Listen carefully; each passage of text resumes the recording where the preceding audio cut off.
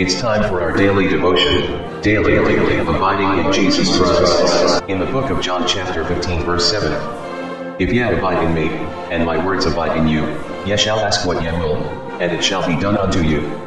A daily devotional ministry project of Cristuto Genobaga from passages taken from the Holy Scriptures with quotations from the Spirit of Prophecy by Ellen G. White. Daily abiding in Jesus Christ.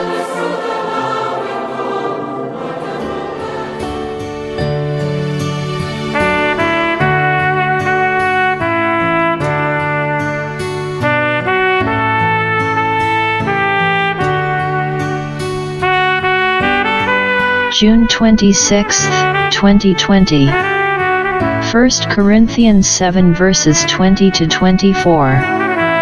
Let every man abide in the same calling wherein he was called. Art thou called being a servant? Care not for it, but if thou mayest be made free, use it rather. For he that is called in the Lord, being a servant, is the Lord's freeman. Likewise also he that is called, being free, is Christ's servant. Ye are bought with a price, be not ye the servants of men. Brethren, let every man, wherein he is called, therein abide with God. Quotation from the Spirit of Prophecy.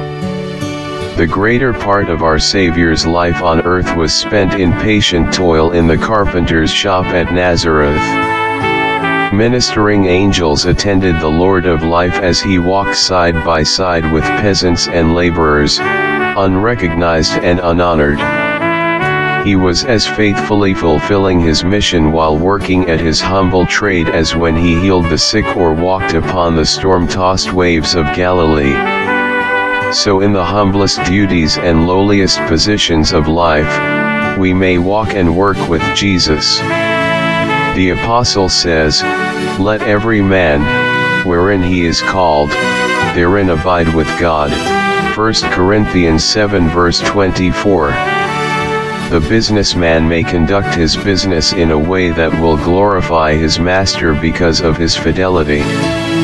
If he is a true follower of Christ, he will carry his religion into everything that is done and reveal to men the Spirit of Christ. The mechanic may be a diligent and faithful representative of him who toiled in the lowly walks of life among the hills of Galilee. Everyone who names the name of Christ should so work that others, by seeing his good works, may be led to glorify their Creator and Redeemer. By Ellen White, Steps to Christ, pages 81 to 82. Our prayer for today. Our Father in heaven, we humbly come to your presence with awe and reverence because you are our Creator, you are holy, and you are our loving Father. Thank you for sending your only begotten Son to this earth, and he became one with us who died the eternal death in our place in order to save us from sin. Today, we pray that we allow him to dwell in us so that through faith in him his righteousness will become ours. Thank you for answering our prayer because we ask in the name of Jesus Christ our Lord and Savior. Amen.